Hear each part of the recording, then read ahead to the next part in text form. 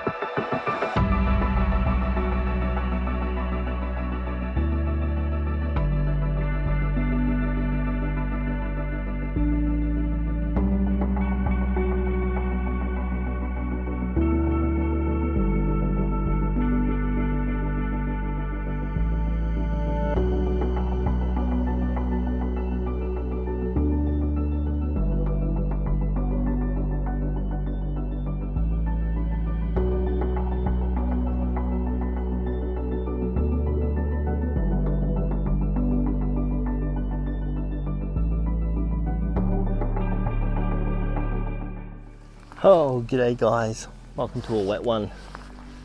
She's coming down slowly and quite steady, so I've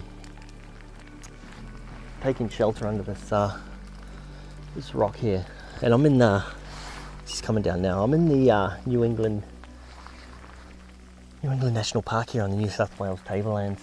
I was going to do a few walks today, but I think I'll can those. I'm here by myself, and some of them are 4 or 5k down into the valley here, and I'm by myself, so it might be a bit sketchy. Plus all my vlogging gear and camera, I don't want to really get wet. So I'll just follow the sealed path here, see if I can get some low clouds, some interesting shots of the path with some cool gnarly trees.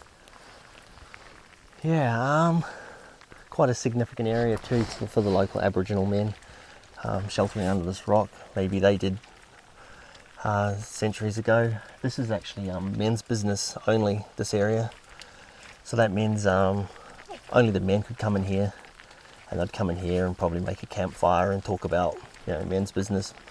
Maybe all the women back in camp have a bit of a whinge about them, I guess, or talk about hunting techniques or whatever. But yeah, women of the local mobs and Indigenous people aren't allowed in here, so yeah, pretty special place, pretty sacred. Anyway, I'm going to wait for this rain to lift, and then I'm going to go find some compositions along the track here. So yeah, and then after that I'm going to go shoot a waterfall. So stick around, we'll catch some low cloud with some trees, and we'll go shoot a waterfall. Alright, let's wait for the rain to stop. Come along the path here. One of the many paths.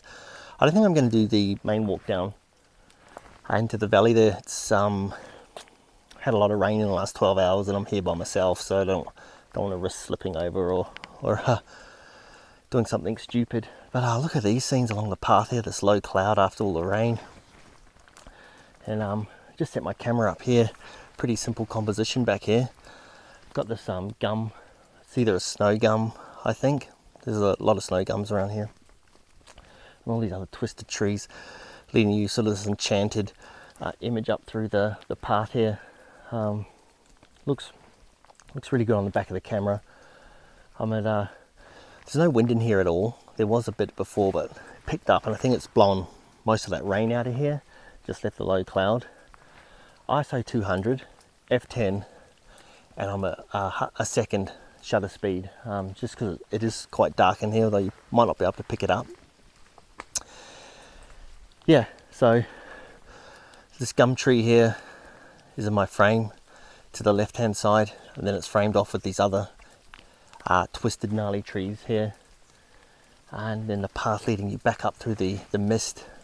And if I turn around behind me here, I might get another image facing this way. There's a huge fern there, and it leads you around the corner there. So I'm going to take the shot. I've got no filters, no polarizers, don't need anything on. Lots of raindrops on my camera, like it's weather sealed. Yeah, so focusing on just past this, focused in just on past this tree here. Where am I there? And yeah, I'll fire off the shot, chuck it up, let me know what you think. Then I might spin around here and see if I can get another image down this way, this path. All these really gnarly twisted trees in here. Looks really cool with a little low cloud. Anyway, I'm going to chuck this shot up. Let me know what you think and I'll move on.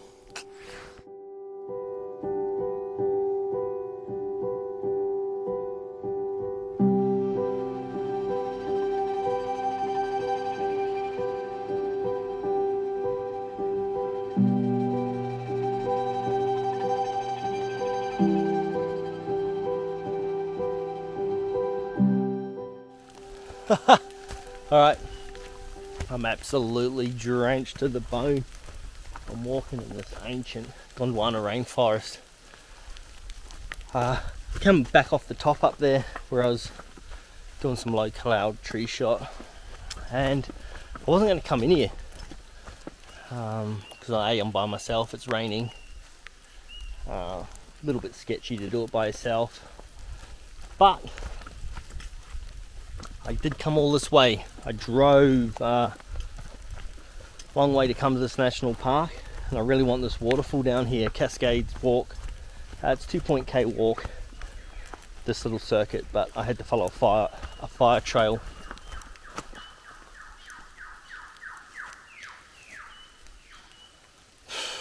I had to follow a fire trail. I had to get to the circuit. Look at this, would ya?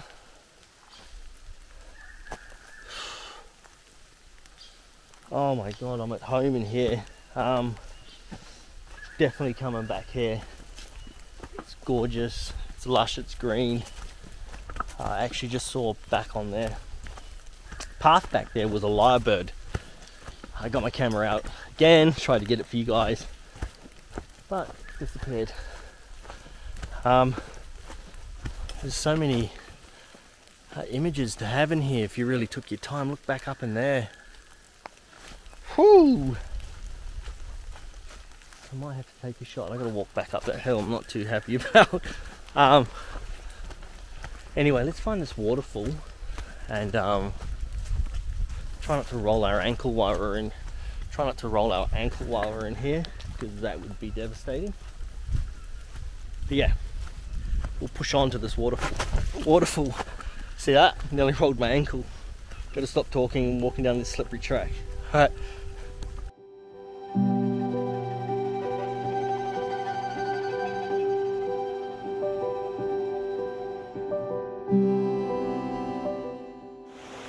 Made it.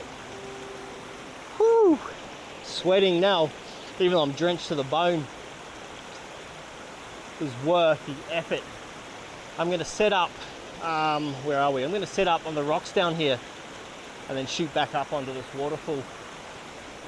I only brought one tripod on, so I'll have to hand hold my vlogging camera and just sit up on the rocks here. Like I said, I'm going to get wet by the looks of it, but never mind. Well worth the walk. It is like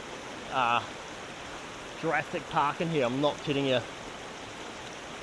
Just waiting for that old T-Rex to pop his head out of these ferns behind me here. Alright, spectacular. Let's set up and get a shot of this waterfall. So I set my camera up, I'm balancing on some rocks here, so I can't really vlog and show you at the same time. But yeah, I'm doing a portrait. Got a rock in the foreground.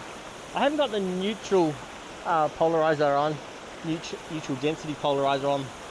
I think I like the glare on the rocks, to be honest with you. But I'll play around with that. Anyway, I'm doing one portrait and then I'm doing a portrait pano because there's some really nice ferns over this side of the image. And I'm sort of doing a whole pano shot here. It's a 4-shot pano. I'm at 1 second, ISO 100 f10, and yeah, I'll chuck both up, the single pano and the single image and the pano. You let me know which one works best. All right, cheers.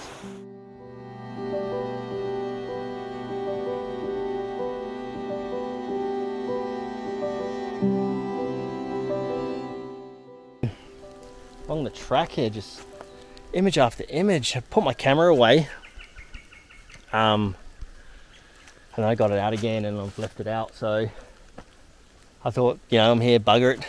This road leading up to that low cloud back in there, you got these beech trees, 3 of them left. Sorry, right, left, right. And I've got this on my right frame, this one, and then balanced out with that one and that one, and then leading you down the path to the low cloud back up in there. I could spend all day in here, but I can't because I need to get a move on. I'm going to be late for lunch. Never mind. So F13, ISO 125 and 1/100th of a second. A little bit of wind in here. It's not too bad. Comes and goes. Everywhere I look, I'll put you up. You can't quite see all that. So it's got like moss hanging off it. Then if we still getting used to this, back up in here, you can see all those trees. So yeah, I'll fire this shot off, keep my camera out because I might get another image. Look at that. And I'll chuck this one up, and I might move to another waterfall, Eber Falls. Don't know if I'll get all in this vlog or we can make 2 parts, but hang around for that. It's not an epic walk. It's a great waterfall. You just pull up, step out, and there's a lookout platform, and she's right there. This image is coming up right now. Let me know what you think.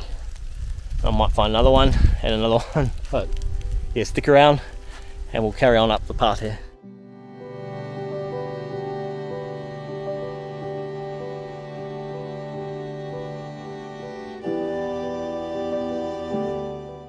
Okay guys, I'm going to call it a day on today's adventure. This is a 2-part series, so be sure to join me next week on my adventures through the New South Wales tablelands, national parks, rainforests, waterfall chasing, and I'll show you my awesome camping rig here, this setup. It's tent on the back of my car or ute. Yeah, so hit like and subscribe, and I'll see you next week. We'll continue this adventure. Till then, peace out, cheers, have a good day guys.